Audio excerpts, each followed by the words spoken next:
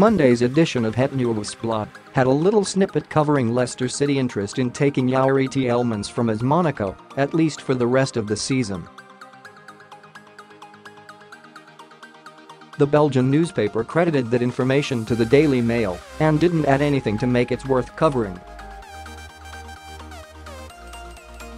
Yet, when their article appeared online, another sentence had been added, and it's quite a crucial one: Tielemans cannot complain about a lack of interest.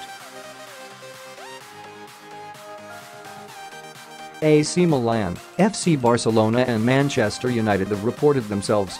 This update had obviously come since publication of the newspaper, and given the three clubs aren't going to have contacted Het Nieuwsblad, it doesn't take too much detective work to realize where that claim will have come from.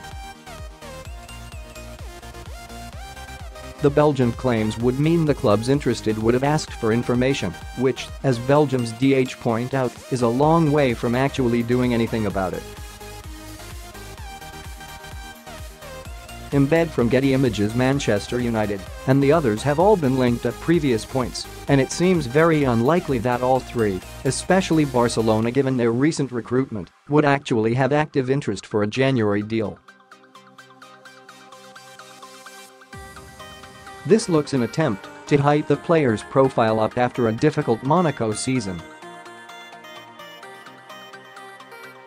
Claims from France Today say Jorge Mendes is trying to orchestrate a deal which would see Tielemans swap places with Adrien Silva at Leicester City.